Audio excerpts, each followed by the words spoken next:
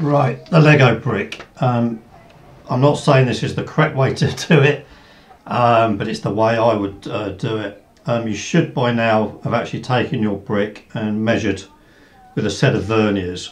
And my brick may be slightly different from yours, and they may be little odd numbers because you've got to allow for shrinkage as part of the moulding process. So I've got this window going at the moment, so I'm going to go to my parts. I'm going to create a new part and just wait for it to tick over. Computer's a little bit slow. Come on, right, there we go. And I'm going to start. You'll see the planes come up in a second. Okay, let's go to sketch. Sketch. Okay, there's my planes. I'm going to go in the top plane, and I'm actually going to go with the rectangular tool because the brick is rectangular. So right in the centre there, just pull it out to roughly the shape. Select. Now I'm going to give this some dimensions, so just zooming in. I'm going to go to Smart Dimensions, and from my calculations, the this side I have got at 15.8. So I like to do 0.2 of a millimetre. If it's odd numbers, I'll try and steer away from those. And I've got 31.8. Yes, it's an odd number, but it's near enough 32, as that one is near enough 16. When I say odd numbers, I mean things like 0.19 or something. You would just round it up to 0.2 with those from your measurements. So I've got the actual basic brick there. So I'm just going to go to Features, and I'm going to Extrude Boss Base. I'm just going to turn on its side. I'm going to change that, and I think for mine it was 9.6. Again, yours may vary slightly. It's just an exercise to show you some little bits. So that's fine. So now, there we go, I've got my basic brick on there. So to start with, I'm going to go underneath the brick, and I'm going to hollow it out. There's several ways you can do this. I can either go to Sketch, and then just offset the wall thickness by 1.5, and then extrude out. But I'm going to show you the shell command. So just go to Features, and up here you'll see there's a word shell. So click on shell, and it's got there 10 as the default. I'm going to change that to 1.5, and it's asking me for the surface to take away. So I'm just going to click on that there. Now if I show preview, you'll see there is a little yellow box, and that's telling me what it's going to take away, what it's going to shell it out to. So I quite like that, so I'm just going to do that. I can always go back and change it. It's not a problem. So I now got the innards of it. So while I'm here, I'm going to do the top small little buttons. So again, I'm going to go to Sketch, and I'm going to click on that surface. It didn't actually pick up, so I'm just going to sketch on that surface, and I'm going to do some circles. What I should probably have done here, I'm just going to do 4. I'll show you why in a sec. So let's just do 4 on that. Okay, what I should have done here is actually put in a sort of boundary marker for where these need to go in, because I've taken a measurement from the outside. So what I'm going to do, I'm just going to go to my corner rectangle tool again. I'm just going to go from there down to about there. Okay, and I'm just going to Smart Dimension that from there to there. That's 1.5 it should be. Now again, I could just go in and offset from that line there. So I'm just going to do that one again. Okay, bring that down there. Do that 1.5. Okay, and I'll do the same from there to there at 1.5, and I shall go from there to there. Do that at 1.5. So I now know I've got the sort of outer perimeter where my circles need to be. But what I need to do to these lines is actually change them to construction. So if I click within the box that's highlighted, you'll see this little window pops up. So I'm going to change that to construction geometry, and you'll see it's all gone dotted. That just means it won't appear when I do stuff. Now I also know that these circles here, dimension, let's just see, what did I have down for those, across, 4.9. Now I know what I said. I'm just going to double check that on my verniers that I have in front of me, and that would be shrinkage. Yeah, it's 4.93 or 90. I'm going to stick with that because there's something else in here that you need to take account of, but I'll talk about that another time. And that is basically draft angle, which allows it to get out of the mould. Now what I'm doing, I'm holding the shift key down and I'm selecting all these circles, and I'm going to let go of the shift key, and a little sign over here saying equal. Make those circles. All those circles are now 4.9. Press escape key. I'm just going to click on there, let go again. That's the shift key I was holding down, and I should do the same again. So escape, press that one and that one, and then do the tangential relationship. So I know that's in the right place. And I'm going to do the same for this bottom one. So click on there, go tangential, and I'm going to go on there, let go of the shift key, tangential. So I've now got two in the right place. I also know that these form a square. So all I'm going to do now is go on to that rectangle tool again. You can see there's different ones there. The corner rectangle tool, and this time I'm going to draw from that point and out, so it's there. Okay, I'm not quite square there, but all I'm going to do is click on that line there, because that's between the 2 points. Click on that one there, and I'm going to press equal. And I've now got my square. So I now have the centres for my other circles to go in. Now what I can do is just hover over that centre and see it changes. Click on it, hold it, drag it, and drop it. And I'm going to do the same on this one. Pick it up and drop it. Now I need to do the same again here. Click in there, and I need to change that to construction geometry. Now, so what I could also do here now is actually draw a centre line down the centre from that point there to there. Okay, and then mirror those across. I'll do that, and then I'll show you underneath the other way of doing it. So all I'm going to do here is go up to mirror entities, and this is in the sketch profile. It's entities to mirror. So I'm going to click on that one, that one, that one, and that one, and it's asking me to mirror about. I'll put that centre line in, so I'm just going to click on that centre line, and you can see it's gone across and they're all fine. So I've got that sort of mapped out. I then go to features, and I'm going to go to extrude boss base to a height of 1.8 millimeters. Now you see that has actually remembered my last figure, but I need to change that to 1.8, and make sure the merge results there, because it's going to go to the top. And I'll click on the green tick to say right. So I now have the bases of my Lego brick. If I just click out there, you can see that, and I've got the underside. Now if you look at your Lego brick, you'll see you actually have circles on the inside there. Now the outer diameter is 4.9. I actually guesstimated, because I couldn't get my verniers in, that the inner circles are actually 3.5. So let's draw those in, and this time I'm going to do the same kind of thing. I'm just going to go to sketch, and I'm going to pick that surface because it's a planar surface. Okay, but this time I'm just going to change my visibility on this, and I'm going to go down from that there, and I'm going to go hidden lines variable. The reason why is I can pick up on those centres of those circles. So go to sketch circle, and you'll see in a sec, there it is, that's my centre. Click out there, I'll do that on that one. I'll just do these on 4 because I'll show you the other way of mirroring across, mirroring features.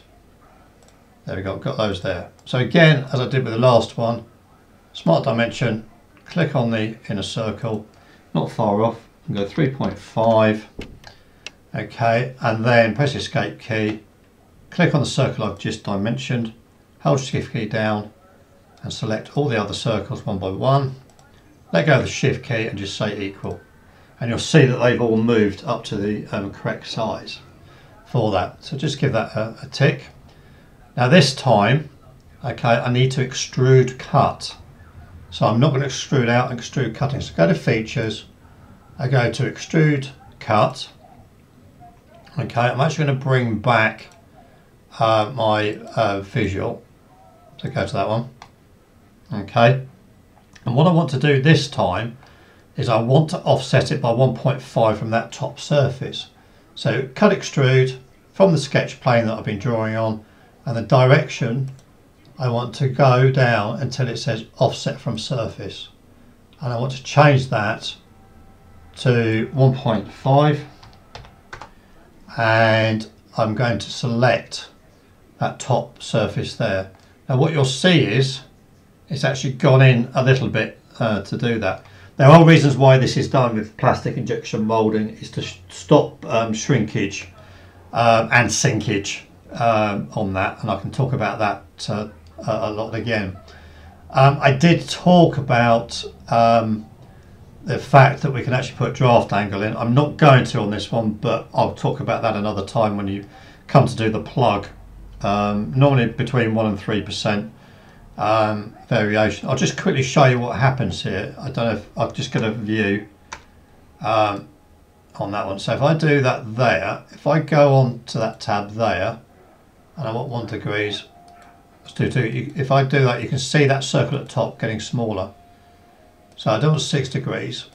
I'll leave it back at 0. I'll switch it off. But normally you would put about 1 degree in. It's just so the tool can be pulled out. So I'm going to give that a green tick. And if I go underneath, you'll see that I have now hollowed out that small section there. Now, to do the feature one, I can't use a centre line. So what I've got to do is go to reference geometry, and I want to stick a new plane in to use that as my mirror plane. And it's asking me for 3 points of contact. So I know that's a centre. I know this one is a centre. Okay, and it's just looking for one more. And that one. So just right hand click. So I now have a plane in there. I've added another plane to the front plane, the top plane and the right plane. If I wanted to switch on the other planes to actually view them, I just go to my little eye and click on that, and you can see the other planes have come in. So all I've done is put a plane across that centre on that. I'm just going to switch those off again, so I have a tidy drawing. So all I need to do now is go to features and go to mirror. I don't need to sketch or anything because the feature is already there, and it's asking me for mirror face plane. So I'm going to click on the plane I've just put in, and it's asking me for secondary mirror. I don't need it. So all I'm going to do now is go on to features to mirror. Now I can either just click on that there, and you'll see they all go across, or what I could have done is gone into the design tree and actually gone on to the cut extrude. It's just a quick and easy way of doing it, and you'll find the best way that you like to work. So I'm happy with what I've selected. I've got partial preview, it looks right, so I'm going to do the green tick. So that's my underneath part. So I'm almost getting there, and this plane will come in useful later on. Now, what I also see here is I've got 3 tubes that I need to construct. Now what I can do is either go back and draw in that base there, or I can pick this section as a plane. It doesn't really matter.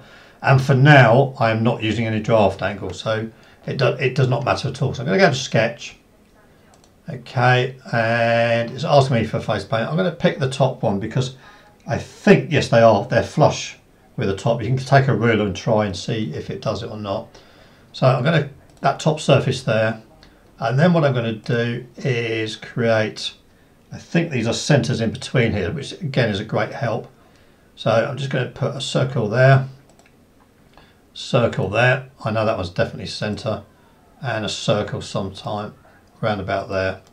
Now to get the other centres, all I'm going to do is go to my line, go to centre line, pick up on that there and go down to that centre line there, and you'll notice it's actually giving me a choice of different lines to do. So just right hand click select, and if I pick this up I should find that on centre, so I know that's in the right place. I know this one's in the right place. I know they're not the right sizes for now, but we can sort that in a minute. Oh, nearly made a mistake there. And go to centre line and then go from there down to the centre of this one. Okay, and if I just pick this and drop it onto there, it snaps to it. Now these circles should be, I don't think, yeah, that's snapped to that one. Those circles, I think, if I just smart dimension the middle one, okay, that outer diameter, which I hadn't written down, so I'll just, with my trusty verniers, give an outer measurement, and roughly it's around about 6.5 outer dimension. I'll just check that on the others. 6.47 and 6.56. So I'm going to go, let's see, let me just take the centre one again. 6.5. So let's do those at 6.5. Okay, that's gone out. It looks about right, and it looks fairly spread even, though I don't think that's, we shall see in a second. So let's just select that circle there, hold the shift key down, select that one and that one, and let's just make those equal. Okay, this one, as you can see, is actually not centered there. So what I can do here, again using the shift key, if I select that center there, hold the shift key, center of that one, you can see it's higher, and that one, and if I just go up to here, it says make horizontal, and you see it's dropped down. So they're all now absolutely spot on. Now I could just extrude those out and then shell them or hollow them out, but what I'm going to do is just measure the wall thickness of the inner side. It's 0.8 of a millimetre. So all I'm going to do is go up to offset entities, and I'm going to put in there 0.8 of a millimetre, and hopefully that should come reverse. I have to do each one individually, I think. I'll just double check. No, I can do them all. Okay, and then right hand click, and if I go to features and I go to extrude boss base, and it's asking me to select as the old offset from surface. I want to go up to surface this time, and I want to select that inner one there, and you can see there, and I've got select contours, and if I just hover over there, that's where it goes red, goes red, goes red, and there. So there I have my very, very basic, I've missed something, Lego brick, but there's a lot to finish off. Now, there's a lot to take in, but you'll notice in your brick there is a rib that goes across there. Now I could just draw that in, extrude out, but what I'm going to do is just show you there is actually a rib command. So if and I think that rib is approximately, if you just bear with me 1 second. No, it's not, sorry, it's far too high. Right, that drops about 0.2 of a millimetre below this surface here. So again, what I'm going to do to try and get that accurate, so if I go to reference joint, go to plane, and what I want to do is click on that surface there, which is a plane, and you'll see the default is 10 mm above. I want to go 0.2, but I want to go below, so I'm going to flip that offset. So it's 0.2 of a millimetre below, and you can just see that. I actually think that distance is a bit more than 0.2. Let me just try and measure that once more. That's better. No, actually, no, that's not right. Let me zero my verniers. Let's try once more.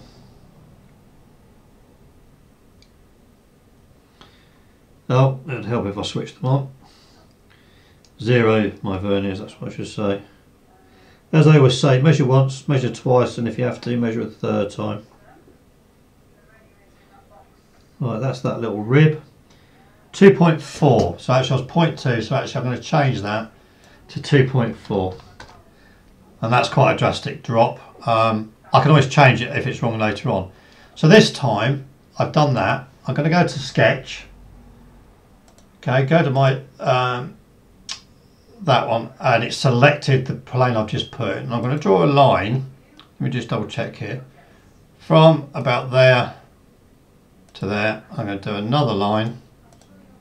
Let's go select.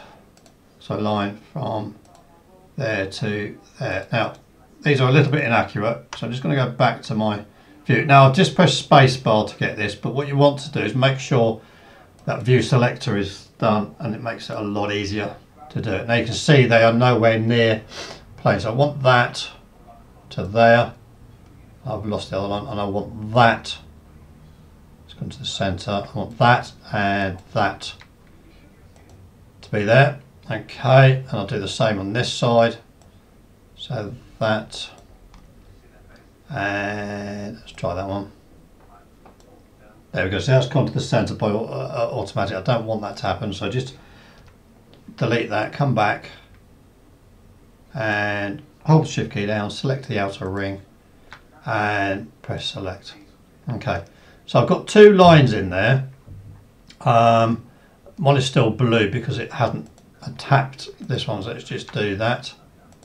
Okay, that should have gone black. No, it hasn't. Okay, it's because it's not horizontal. So if I just click on the blue line, click on that one and make sure that that is, then it should have gone, no, still not. Okay, why is it gone, why is it not blue? Let me just see what's going on here. Ah, okay, right, what I need to do is actually get it onto the plane.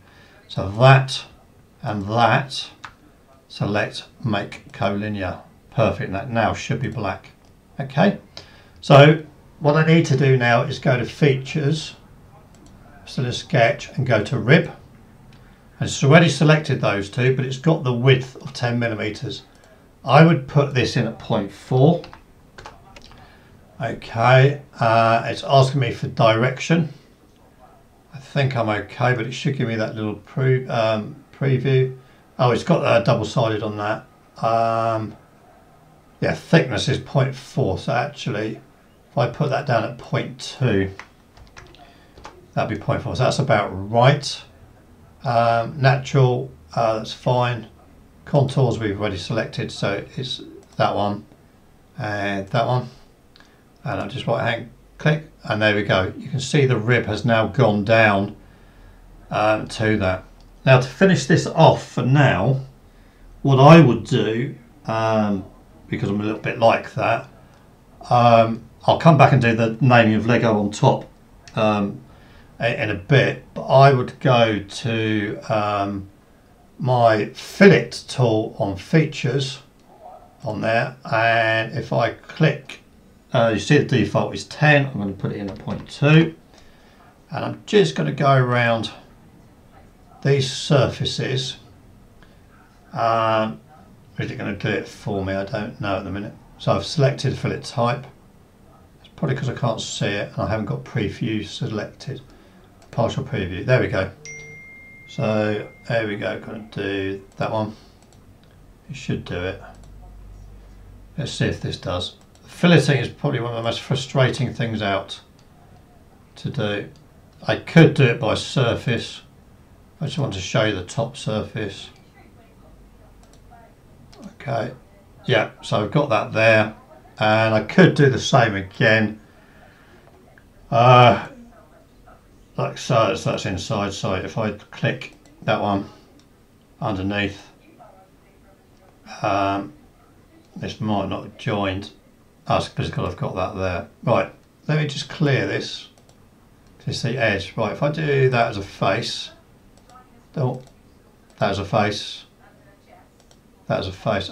These may not have joined, so let's have a look. Let's just see what this does.